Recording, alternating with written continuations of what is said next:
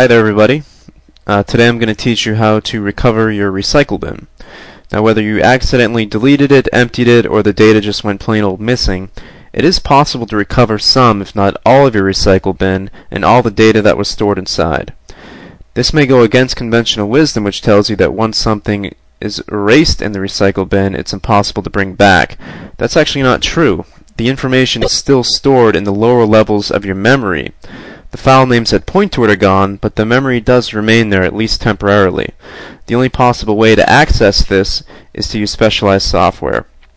Now the catch is that it can be overwritten at any time because there's no protection for it. So if you have files that you would like recovered, I would recommend you act as quickly as possible.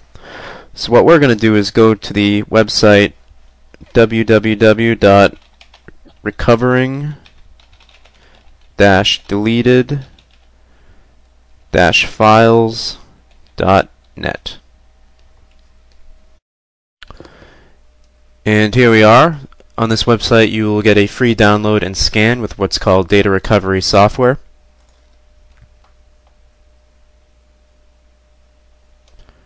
Through here. Now just save the file and install it. I'm not going to do these steps right now because I already have the file installed, but just follow the instructions. And here's the program. As you can see, there's a few features here as far as a quick scan, full scan, and guided scan. But if we go to the Advanced tab over here, this will allow us to narrow down to specific areas to scan. In our case, we are recovering the recycle bin, so just make sure that's checked. And then go down here to Start Scan.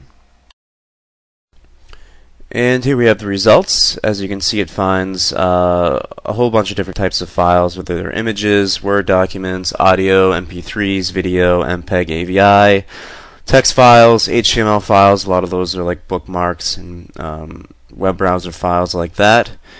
And it shows you how many of each they find. So you just basically run your cursor over and click on the one you want, and then go down here to recover, and there it is. As you can see, it recovers a file, then puts it in a unique folder that kind of neatly stores all data that you've recovered.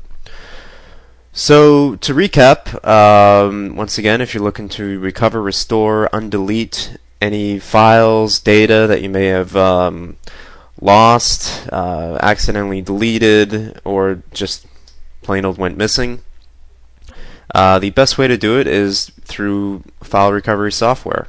And on the website www.recovering-deleted-files.net, you can get a free scan and see if it finds anything. So visit the site or just click the link there in the description box and see if it can help. Alright, good luck.